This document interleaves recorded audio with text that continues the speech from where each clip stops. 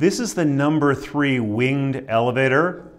Shorter handle to provide more control for both the small and the large hand. Bigger bulb to provide more comfort and more power with the instrument. The bulbed end goes into the palm of the hand. The fingers grasp firmly, and then the forefinger chokes up on the handle to provide control as well as power. The bulb is in line with the palm, which is in line with the wrist, which is in line with the forearm. I get a lot of push and a lot of power as I can oscillate in one motion to get deeper down between the root and the bone into the periodontal ligament space, as well as applying twist and hold. The number 3 size will be ideal for larger teeth such as the maxillary canine and even the mandibular canine tooth of the cat.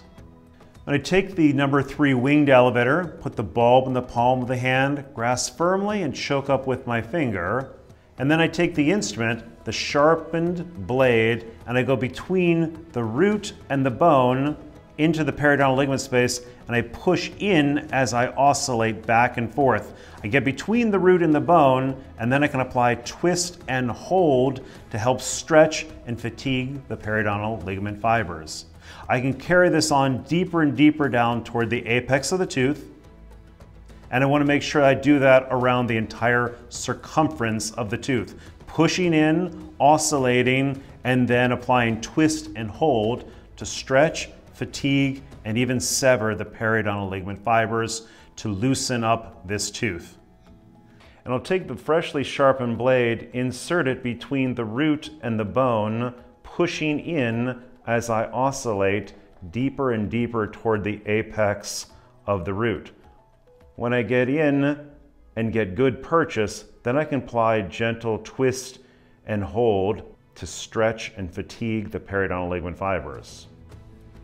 I can get more and more penetration by pushing in and oscillating and continuing to hold on the tooth. I want to make sure that I go the entire circumference of the tooth.